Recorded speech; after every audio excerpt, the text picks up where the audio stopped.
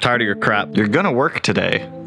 We're gonna make this happen. You're not gonna throw any fits, and you're gonna run, just like we want you to. I've had enough of the games from this car. Enough. We're not playing any more of these games. We're going to make the BRZ 100% fully functional today. I've had enough. We have our O2 bung welded into our new, our old overpipe, our current overpipe. We have our O2 bung in the overpipe. My lip really hurts still. For those of you that saw the last video, don't kiss hot welds. Not the smartest thing to do at all. But the new radiator gets dropped off today, so that means we can get everything in the BRZ good to go, ready to start, and prepare it for the tune this coming Saturday. So UPS is gonna drop off the new radiator. While I wait for them to drop off the radiator, we're gonna get the exhaust put back together, so that way when the radiator comes, we can just focus on getting like the turbo kit back in, because I pretty much have everything disassembled out of it. There's no intercooler piping, no intake, no intercooler, no oil cooler, none of that. I had to take it all out to be able to get the old radiator out and the fans out. So let's just jump into this. Let's start doing it. Let's get the exhaust put back together. We're gonna mate up the only thing I really have to put back in is the overpipe, get the O2 sensor put in for the AFR gauge, get the AFR gauge wiring kind of tucked up out of the way, and then we can start going on this. After I get the overpipe put in there, I'll kind of show you guys how I ran the wiring for the gauges, but let me get this taken care of first.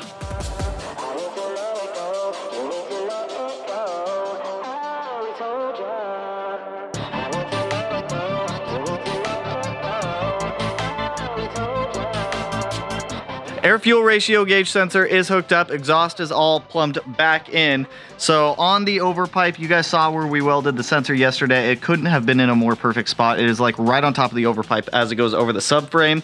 Next up, we are going to rob the oil pressure gauge out of the STI and run it in this. So the way we're gonna do that is the stock one, we're just gonna pull it out, that green wire, we're just gonna ground to the chassis, so that way it tricks the system into thinking it always has oil pressure. We'll remove the stock oil pressure sensor, we'll put in our new AEM one, well, new to the BRZ AEM one. Throw that guy in there, get it all wired up. So as you guys know, I already have boost and AFR in the car. Oil pressure is gonna go in the little side vent to the left of the steering wheel. And then that should complete our gauge setup. Once we have that done, we're literally just waiting on UPS to drop off our radiator so we can reassemble everything else. So let me grab this gauge out of the STI. We'll get it wired up. We'll get everything set up in here. And then hopefully by that time, UPS will drop off the radiator so that way we can finish this thing and get her started.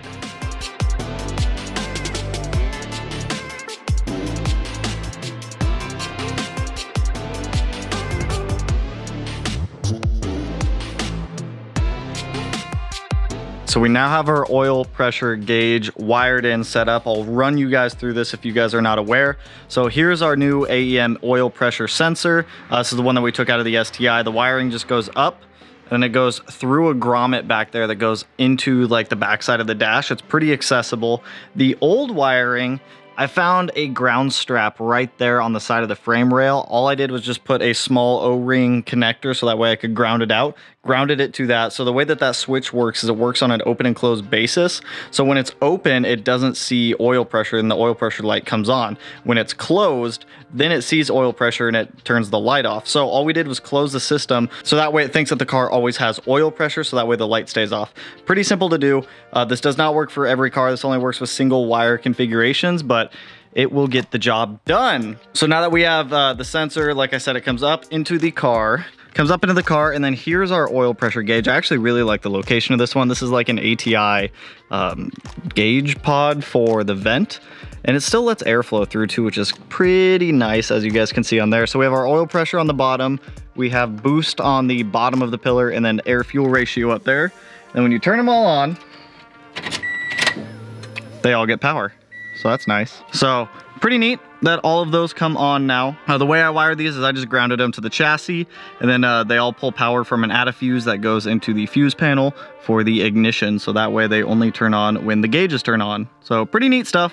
So now we're just stuck playing the waiting game again because I'm still waiting for UPS to drop off this radiator. Once they drop off the radiator, we'll pick this video back up. We'll keep going. So for now, I'll see you guys whenever they drop it off. For you guys, it'll be like 2 seconds. So we'll see you somewhat shortly.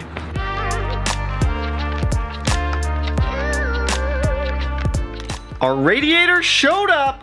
our CSF radiator did. So you guys have already seen me assemble this turbo kit. So I'm going to just time lapse me getting the BRZ back together because I want to get it running tonight. So I'm just gonna get this radiator thrown in. I'm going to go ahead and get the rest of the turbo kit put back on the car because as you guys saw, I did take the majority of it off. But I do want to show you guys this radiator first. I'll show you this. We'll jump into it. We'll get all this thrown on. We'll get the car burped. We'll get it bled. We'll make sure all our gauges are working. And hopefully we can take this thing out for a drive tomorrow because I want to drive it. I want to see how it feels. Even though we're still on the stock tune-ish, I can't get on it at all. But I want to make sure that like we do a shakedown to make sure everything with the car is solid. So I'm assuming it's just a radiator. As you guys know before, I had a Koyo. 1, 2, 3, 4. There is our new radiator. So I got the CSF because it was in stock, ready to ship, good to go.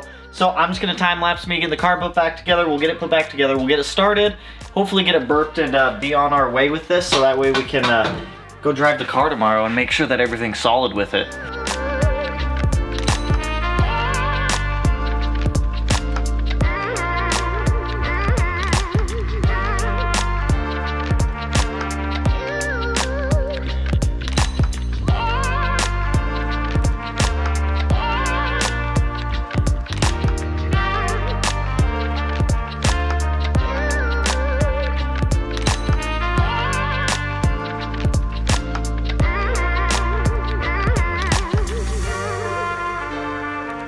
So as I'm sure you guys can see, I'm wearing a different shirt. It is now daytime. It is the next day. So last night we pretty much got everything put back on for the turbo kit.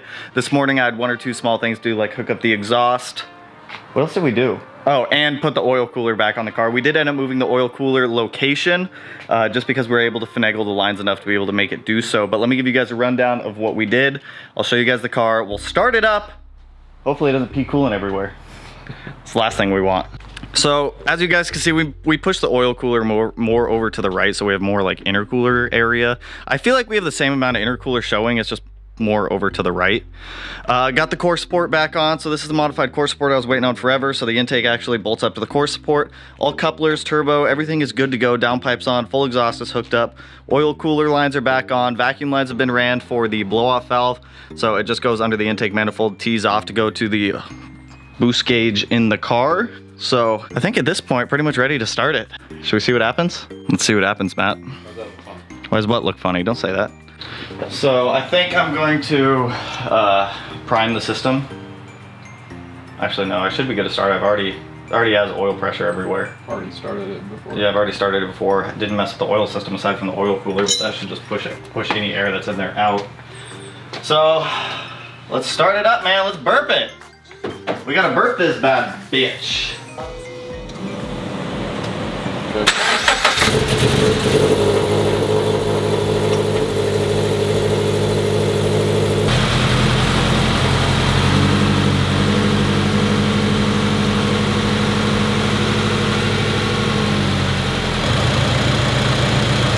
Normal oil pressure from what I saw in the STI was around like 25 at idle.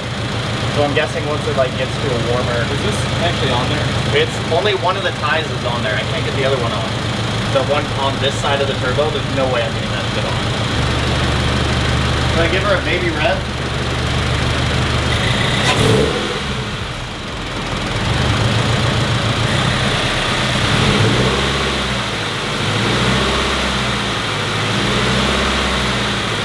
So we're getting the car burped right now. There's a couple issues that I already know are prevalent that we have to fix. So far everything is running relatively normal. If you come in here to the cockpit, we have oil pressure. My oil pressure trick did not work, so I'm gonna go buy a T-fitting today from Lowe's.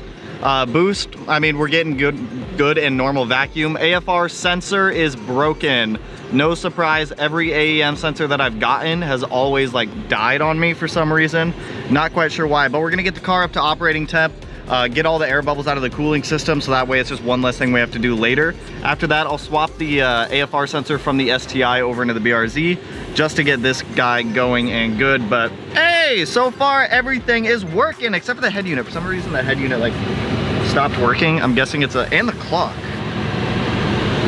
I don't know why. I'll have to check the fuses for those. I think I might have tapped into the fuses with these for those and that might have like blown a fuse. I don't know. Okay, so a couple small issues that we're gonna have to address. We're still burping the car right now, obviously. The lower grill has to be cut out. Like, we don't have an option. It sticks out too far on the backside where it's gonna hit the oil cooler. So we're gonna be cutting out the lower grill. I need to get a Y fitting adapter for the oil pressure gauge sensor location, just so I can have the AEM one in there and the OEM one, just because that little trick we did not work. For some reason, my head unit and clock inside of the car aren't working. I'm guessing that's because I tapped into power on those and I bumped a fuse size up, so I can easily fix that.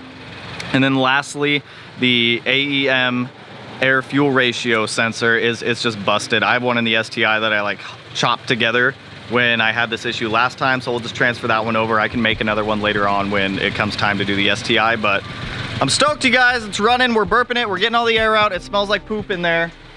There's no catalytic converters in that car, so it smells like butthole. Once we get done burping it, I'm gonna shut it off, let it cool down, and fix these smaller issues just to get this thing 100% for the dyno on this Saturday. Because if you're getting tuned, you can make some power. So the goal for today is to get it 100%. I don't know if that's going to happen. I'm going to go to Lowe's, see if they have a 1/8 MPT splitter adapter, so that way we can run the stock oil pressure gauge and the AEM oil pressure gauge. What's that? Jaeger, get back here. I'm done with your shit, small dog. Once the car cools down, we'll swap over the AEM sensor that's in the car for the AFR gauge for the one that I like commingled together to make work, and it works fantastic. After we do that, we'll cut the front bumper and we should be good to go at that point. I'll do the radio stuff another time. Jaeger, get back here.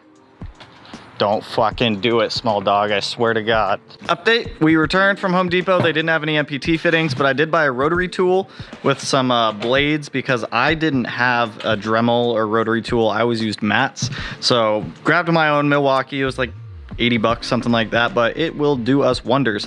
So we're gonna throw a cutting wheel on there, throw a battery on there. We're gonna come to the back side of this bumper here.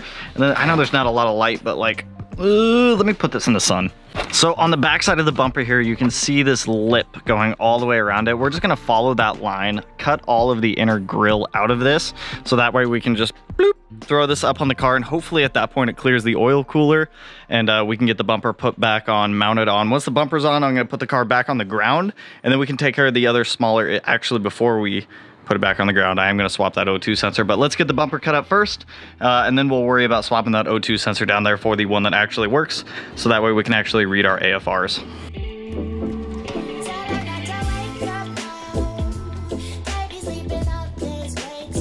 So the bumper is very open without the grill, but obviously the oil cooler wouldn't fit with the grill on here. I'm not a huge fan of having all this open, so I think I'm gonna get like some black mesh or chicken wire to put down here just to protect the front mount in the oil cooler, because if that oil cooler takes a big enough rock, it'll definitely penetrate it and we will lose oil pressure, and that is just not something that we want happening. But for now, the bumper does fit back on the car. Like I said, personally, not a huge fan of how like open and visible everything is and how exposed it all is. We're also very tight on room. Matt did come up with an idea for remounting the oil cooler, but we're gonna need a welder to make us some brackets, or a fabricator at least. So that probably is not going to happen until obviously after the tune, but for now the bumper's at least on the car, so we should be good for the short term. And then I'll have Kyle or someone else make us some brackets, Devin or Kyle or someone, they'll help us out and make some brackets for this thing. But bumper fits back on. We need to also cut the metal like under tray. Here, let me grab it actually. We need to modify that because the external wastegate as it sits right now would just shoot at this thing, and we're gonna need it to shoot at the ground. So I'm gonna get this guy mocked up on the car. We'll like make a circle of where we wanna cut. We'll grab the angle grinder. We'll make some cuts in this guy. We can get that put back up on the car. Before we do that though, we'll swap out the O2 sensors. Once that's done, we can put the car back on the ground and see if it'll move under its own power. I'm pretty sure it will. I don't see any reason why it wouldn't. Soon there will no longer be pollution. Shining brighter than all the diamonds. There will be a different horizon. One day we will all come to Zion, strong as a lion. Totally realize this is a longer video. Don't really care. Got a lot going on, so we gotta get it done. But got the metal tray down there cut, got it deburred, got it good to go back on the car. I've got the front of the bumper actually mounted back on the car. I need to swap this O2 sensor though before we put that splash guard on and before we put the car back on the ground, because that's the last thing we have to do while the car is in the air. But I want to show you guys this issue that I have with AEM gauges, or AEM air fuel ratio gauges, because this happens on every single like sensor and gauge that I buy from them. Don't get me wrong, AEM makes really good stuff, but here's the problem that I have with every single AEM air fuel ratio gauge that I buy. So if we come in here, we put the key in the ignition. We obviously, oh, okay, I can turn that all the way off. We obviously get power to the gauges. Up top is our air fuel ratio gauge. Now, as you can see right now, it says 14.6. As soon as I start the car, it's gonna start out at like 14.5, 14.7, and then it's just gonna lean out. And even when I hit the gas, it just won't change. Look, you can see it's leaning out right now without even the car on, and it's gonna go to 3 dashes. Sensor's bad, even when I start the car.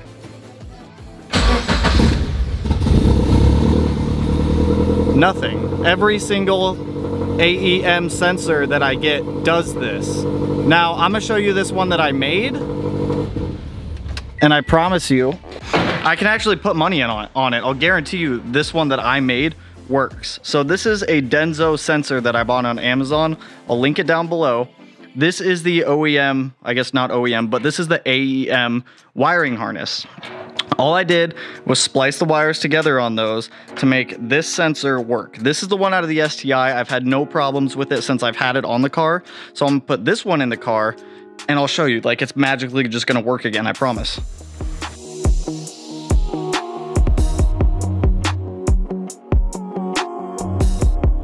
All right, old sensors out. This is the one that came with the AEM gauge. It's been used like maybe for 20 minutes, 20, 30 minutes max. Now, I guarantee you when I come in here and I start this thing, it's gonna work. So you remember last time that thing just dashed. Here, let me close the door so it stops freaking out. So you remember last time the AEM gauge just like freaked out and went to like dash, dash, dash. Poo. All right, we're sitting right at 14.6, 14.5. Watch, when I go to start it, it's going to work.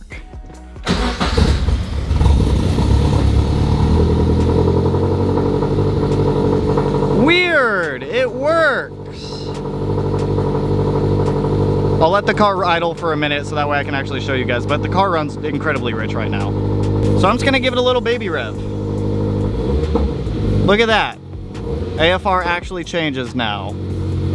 Weird, the AEM gauges, or the AEM sensors never work for me. So if you have a similar issue, I'll link below the sensor that I use and just splice onto the AEM sensors, or the AEM harness. Look at that, that's fixed. So now that we have the bumper cut and back on the car, the AFR sensor wiring gauge fixed, the last two things I have to do are to do the Y fitting for the MPT oil pressure sensor gauge for the OEM one. They didn't have any at Lowe's or Home Depot, so I ordered one on Amazon. I'll link that one below too. But essentially that's just going to let us run that OEM oil pressure sensor, this one right here, and the AEM one, so that way we can monitor oil pressure and the car still reads oil pressure. But I can't do that until tomorrow. I'll do that off camera. It's as simple as just putting in a new fitting and then just screwing in the other two.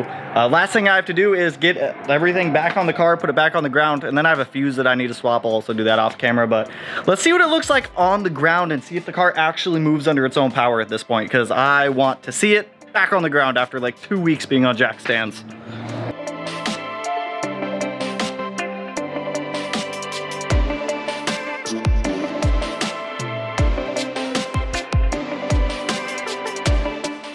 Bulk majority of the issues are now fixed, or all the smaller stuff. I swapped out that gauge sensor as you guys saw and it works again. I got the like under tray splitter dealio back on. That little square that I cut in the splash guard is perfect for the external wastegate. So the external wastegate will shoot like at the ground now, so that way it's not all just generating underneath of the car and building up. I got the radio issue fixed, my own fault.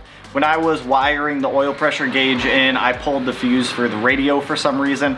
Don't know why, but it's back in there. Everything is good now. So, we're ready. We're ready. The only thing I have left to do to prep the car for the tune is check the oil after we start it and let it cool back down so that way all the oil can drain back into the pan, and wait for that 1/8 MPT splitter to come in, which comes in tomorrow from Amazon. So, looking forward to it, Amazon. But let's hop in it and see if it moves under its own power. It should. There's no reason it shouldn't. No reason at all it shouldn't.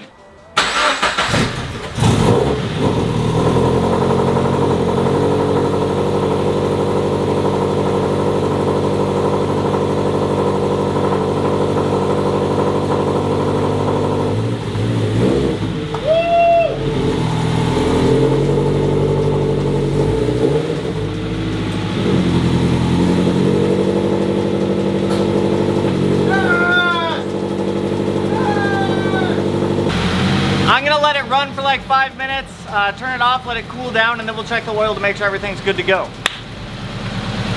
Should be. Also, surprisingly enough, after swapping that AFR sensor, AFR is pretty good, like on the stock tune. It's not perfect, don't get me wrong, but at idle it sits like right at 14.7 with everything that we just threw on without a tune. It's idling pretty good. All right, let it sit for like 5 minutes, let the oil drain back into the pan, then check the oil. And then we should be good to go.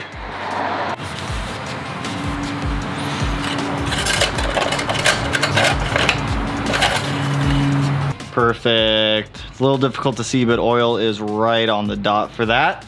This car takes a lot of oil. It took 9 quarts of oil. 9 quarts. 9 quarts of oil in this small 2-liter. It's ridiculous. All right, my friends, with that, the BRZ is pretty much good to go for the tune this Saturday. Like I said, we are being tuned over at a local shop, called Intech Racing. Surgeline doesn't tune ECU Tech cars, so Intech Racing is a very good local shop that's gonna be doing the tune for us. I'm super pumped on it. The very last thing that I'm waiting on for this car is just a 1/8 NPT splitter, so that way we can put in that stock oil pressure gauge again, just so the light turns off on the dash, just because I don't want to be staring at it all the time. It's just going to bother the hell out of me, even though we have that AEM gauge in there. But she runs, she drives, she moves under her own power.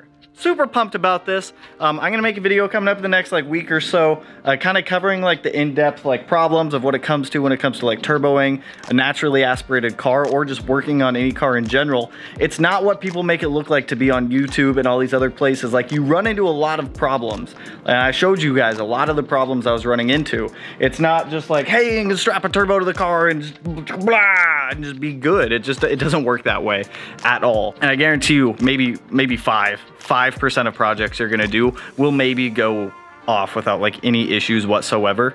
But super pumped for this. So the next video, we're gonna take the car out, we're gonna go drive it around a little bit, do like a shakedown style thing, just to make sure everything is like 100% good for the dyno tune, just because I don't want any issues to come up. That's gonna be pending how the stock tune reacts. So far from what I've seen in here, the stock tune is reacting okay enough to where we can drive it and just stay in vacuum the entire time. We will not get into boost at all when it comes to driving this thing out on the street until we're tuned, but super pumped for it. So sorry if this is a longer video. I don't care, it's a lot of stuff that we went over and a lot of stuff we did, but if you guys like the video, you guys know what to do. Go ahead, hit that like button and turn it blue like the STI's actual color. Just turn it blue like the Subaru. And if you're not already subscribed to the channel, hit your boy up. One of these corners, no idea which one I'll put it in quite yet, but with that, I will catch you guys in the next one. Peace out, homies.